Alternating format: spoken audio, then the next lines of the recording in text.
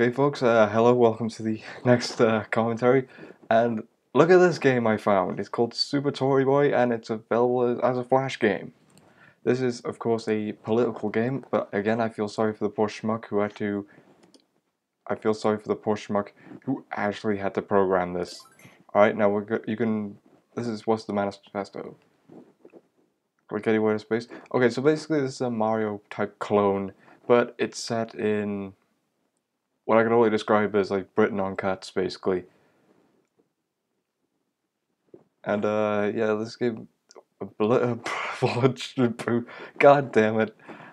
The thing is, you'd have to be into politics to know some of these jokes, but oh well. Okay, you could either play as David Cameron, I think you could play as George Osborne, who is our current Chancellor, or you could play as Boris Johnson, the Mayor of London. All three are Tories. Okay, now let's just get on with this with the goofiest of the bunch. We'll play as Boris Johnson because he's a lovable goof even though he's a posh twat. So we're going to play now. Okay, as you can see, it looks a lot like Mario. It sounds like Mario. It pretty much is Mario. And if you don't know that logo, the thing is, you'd have to be into British politics really to know some of the jokes. Especially,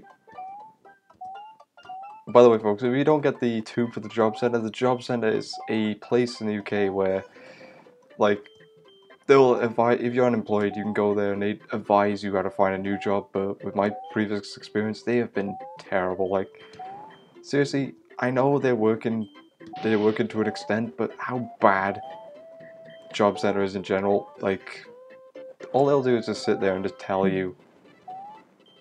They'll just tell you, oh, you can't do that. Oh, you can't like do a certain job, or oh, you gotta work a certain amount of. You know, I'm going off on one now, and oh Jesus Christ! I just noticed that Margaret Thatcher in the background. Good God, that'll be in your nightmares for the rest of the week. As you can see, the money grabbing thing in this game is a recurring theme. Of course, again, you have to be in British politics to get a lot of this. Thankfully, I am, and these are. And again, like the copies, the flag of Mario. You know what? Should we play again? Okay, I think that was a bit short. We should play again. Okay, this time I'm going to play as the Prime Minister, David Cameron.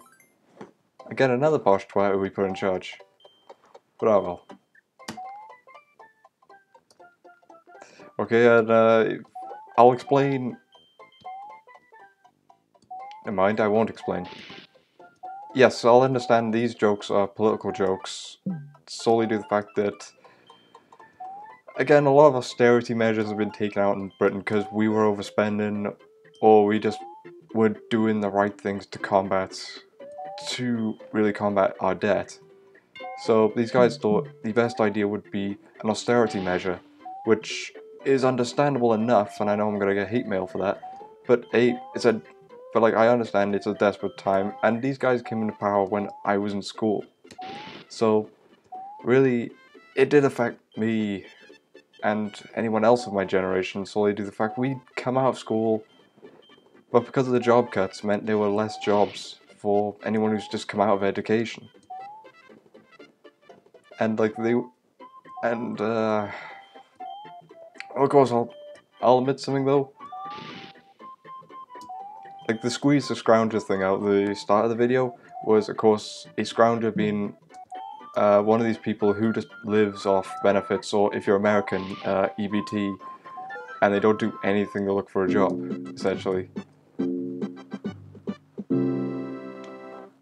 But either way, like, I'm not sure how to really rate this game, because, yeah, like, a backbencher, yeah, by the way, folks, a backbencher in the British Parliament is basically one of the people who has to support either the Prime Minister or the leader of the opposition party.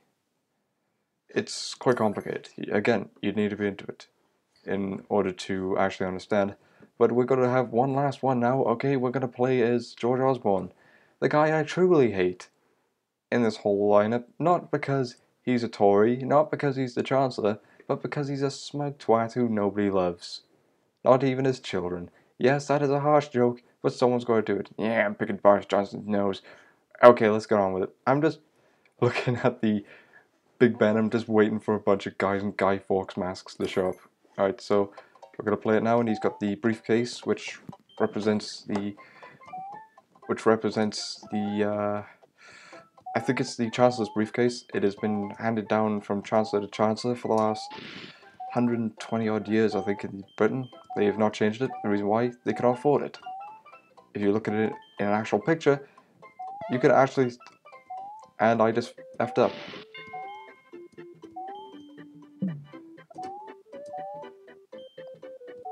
Oh, wait, now I just remember what Bullington is. Bullington is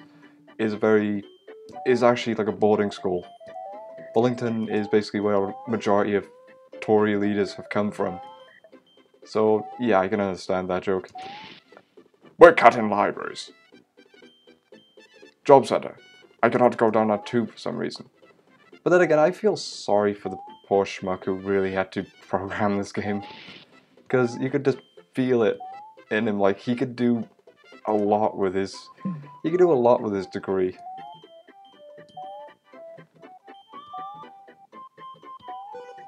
Like, he could do a lot with his games development degree, but again, we live in a tough time where anything creative in a uni won't get you anywhere. Like, no offense to any uni students doing anything creative.